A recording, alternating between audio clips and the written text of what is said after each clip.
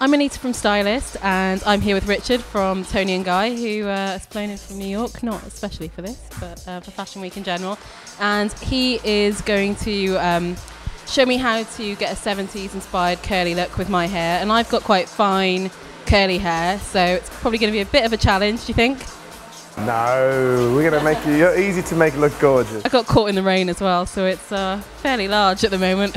It is a little bit frizzy, but I think when we're done with it, it's going to look a lot more glamorous. Okay, amazing. So what are you going to be doing, Richard? So we want to work your hair to make it look thicker with a nice kind of 70s wave to it. What would make it look quite modern is by kind of maybe isolating this side back. So it's scraped back on one side and then this coming forward with a nice beautiful wave all the way through.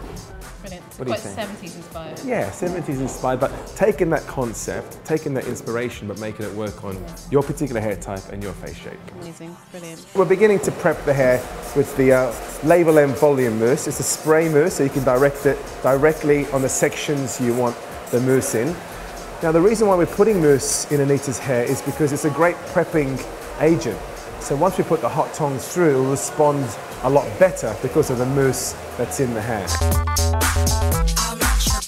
So all of those looks that you see us work on the catwalks is most of the time prepped with volume mousse. So the mousse just gives it more grit to be able to do what you need to do in terms of creating shape and texture. Okay, so we've just applied all the mousse in your hair. What we're going to do now is dry that through and get your hair a little bit smoother. Once that's smooth, then we can obviously work the tongs so it's a little bit more polished rather than it being too undone.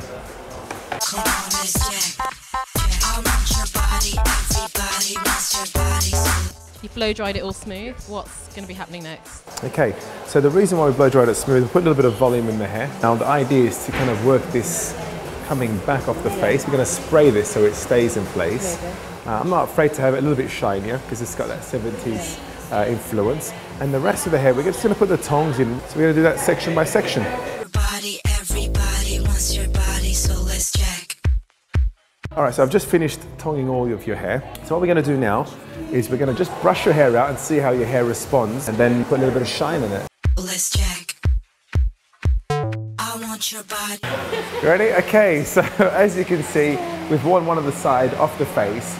We've gone through and tonged the hair so you can see the wave that we have within your hair, which looks beautiful and glamorous. Love that. Very 70s inspired.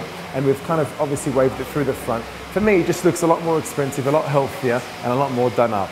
But the process to get there was utilising the right products, utilising the right techniques, tonging it out and then just brushing it layer upon layer to create more of a natural kind of effect that you have in your hair. Do you like it? I love it. Good, you look absolutely amazing. Thank you very much. Pleasure. Brilliant, thanks a lot, Richard. My pleasure.